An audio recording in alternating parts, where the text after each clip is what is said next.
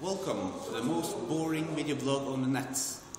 I have really divided feelings about making the most boring blog on the net. What sort of you have, since you're actually watching it?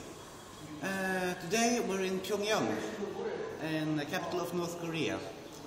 And the situation here is relatively calm, very calm actually, and people are really calm and quiet. There's absolutely no sign of any warfare going on. Actually, yesterday we were down at the border towards South Korea, and the North Korean troops were very friendly, while the Americans on the other side is probably not that friendly-minded, since a person from a NATO country are standing on the northern side and waving towards them.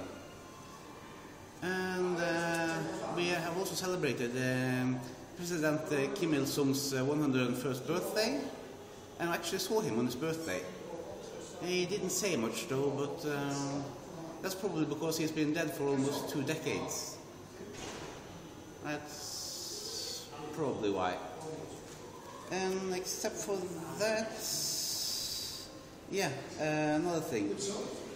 And they also, there's a little bit more presence of military in the streets than normally here, but compared to Israel, which also has 2 years compulsory military service, it's actually less presence than in Israel.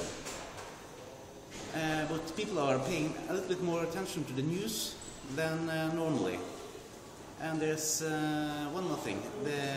I've heard that when you're in North Korea, you're always going to have 2 guards that's always watching you.